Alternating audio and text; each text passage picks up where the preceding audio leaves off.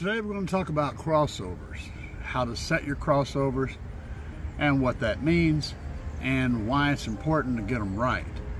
And I'm going to do my best to explain to all of the newer people how that works, and to not, bore my more experienced people to death by explaining something they already know. And hopefully I get everything right. So if any of you guys out there with lots of experience notice something that I get wrong, put it in the comments. We'll get her done. Let's get started. All right, so up here in the A-pillars, I've got a tweeter.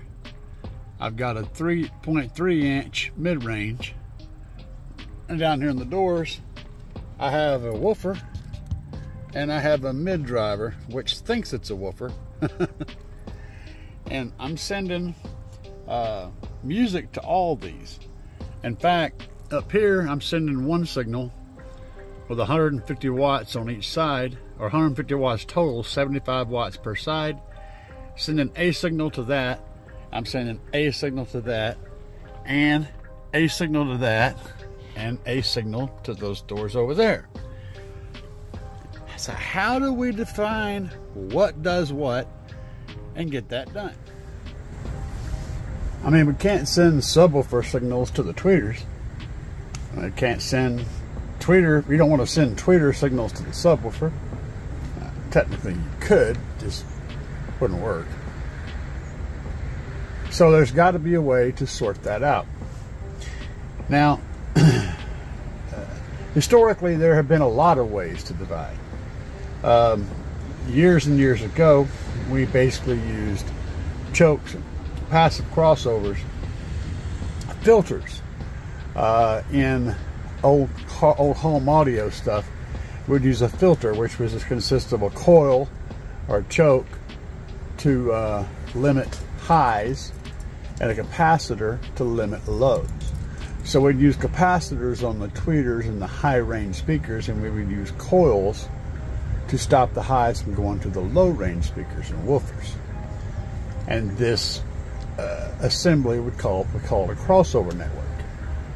And that's, in many different iterations over the years, has been basically how that's been done. Also, your equipment that you're using can limit those signals as well. And so depending on what you're doing exactly, it's going to dictate how you do it. And in this case in here, I'm actually using multiple ways to set crossovers. And I'm going to explain that as well as how to get those settings right. That's a key part of this. So let's move on. So we'll start out with the woofer. When it has a frequency response listed in this picture, then we get the mid-range, which also has its set frequency response range that it can operate in. And then we have the tweeter, which has its range that it can operate in. And just because it can play these frequencies doesn't mean it should. So in this diagram, I'm going to show you that this is the settings that I would run as a starting point to get a good frequency response curve across all these drivers.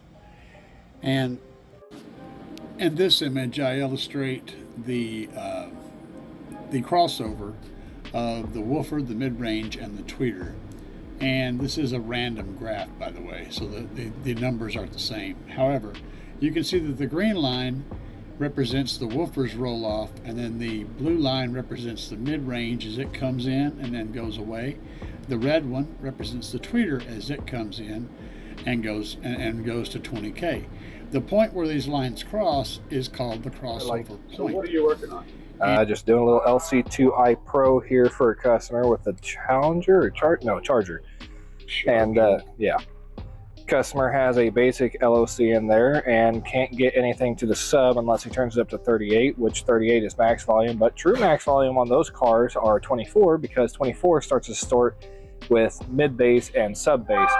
You may not be able to physically hear it, but it's got electronic distortion. And when he's reproducing it through the amplifier, he's freaking the amp out and possibly hurting the amp and the subs. So what we're going to do is tune at 24, and with this we can change that input voltage to the amp from, about maybe 1/4 volt to about 8, 9, 10 volts and actually get some true thump and protect the amp and sub. So that's what I'm working on. All right, so I come up here today because I'm doing a video about crossover points. Crossover points. Yeah, crossovers and how they work and why you want them. I'll tell you what, let me grab some speaker wire and some power ground and remote for this thing. I'll come right back. First off, what are crossover points? Yeah, points, depending on which one you're using, will tell you a point of whether I have high pass, low pass, or if I have both of them, it creates a band pass. Gotcha. And if you get real fancy, you start getting into all pass, and that's a whole nother ball game. But the reason why you want these points is because if I have a tweeter, tweeters are only meant to play from, you know, roughly about 5,000 hertz and above to 20,000 hertz. I don't want my tweeter playing 80 hertz. You play 80 hertz through a tweeter, you're gonna blow that thing up. So the crossover point I'll set for a high pass filter roughly about 5,000 hertz at either, you know, 12, 18, 24, 48 dB, depending on what kind of slope you're looking for off that crossover point and what the speaker recommends from the distributor or manufacturer. Every speaker is different. Every speaker has their limits. And if you look on the box, I don't have a box here, but certain speakers will tell you, hey, we have a minimum of 80 hertz at, what do you call that? 18 dB octave, like a slope. Or we have 100 hertz at 12 dB, or we have 120 hertz at 6 dB. And what I mean by that, by 6 dB difference, is the next octave down is 6 dBs quieter. Or it's 12 dBs quieter, 18, 24, so on and so forth. Okay, and now that's a crossover? That is a crossover point. Now we're going to talk about types. Crossover types. Change it. Yeah, okay. So the passive or pass through, it passes through a block that you physically install into the car. And sometimes you can change the dB of it, like tweeters. You can have like -1, 2, or 3 dB on that. Attenuation, yep. And they are set at a certain frequency at a crossover at this slope. You can't change it. Now an active one would be more like a DSP or an amplifier. Correct. And if I prefer to have active versus passive, because passive tends to take power from your speaker. So if I'm sending 100 watts to my speaker that takes 100 watts, but I have a passive crossover on there, well, I'm not truly giving 100 watts to that speaker because I'm giving it some to the crossover and stealing efficiency. So the passive crossover actually results in heat because it has to disperse what's being filtered, and well, we know that things get dispersed into heat. And so why would you want to use a passive crossover, and maybe even an active and a passive together?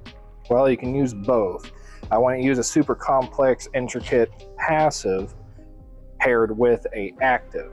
What I would do is a very basic, simplistic passive if I'm running it with active, just in case the data, which it can, fails on that active crossover. And that just tells me, okay, even if this piece, let's say this is DSP, this piece fails, I know I still have a safety net underneath to make sure it doesn't blow. It may not sound perfect like I want it to, but at that point, I'll be able to tell, oh, hey, my DSP is not working.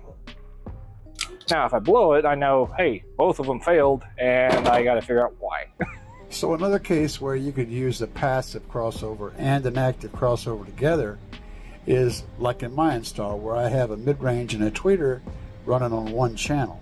That one channel is set up to passively pass 1,000 hertz and up to that combination, and then the capacitor that I have installed on the tweeter, it lets 4,000 or 5,000 hertz and above go to the tweeter. So if you want someone to get the very best car stereo install and equipment that they're going to find anywhere, where do they need to go?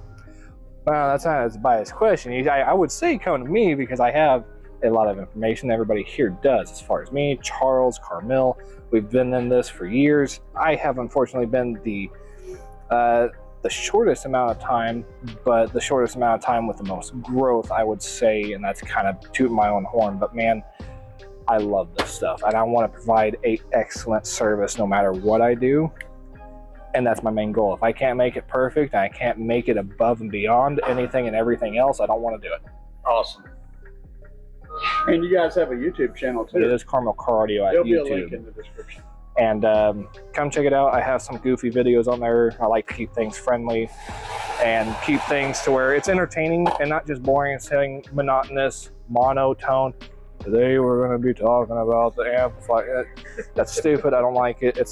You got to have fun. If you don't have fun, then what's the point of doing anything and everything in your life? You got to have fun.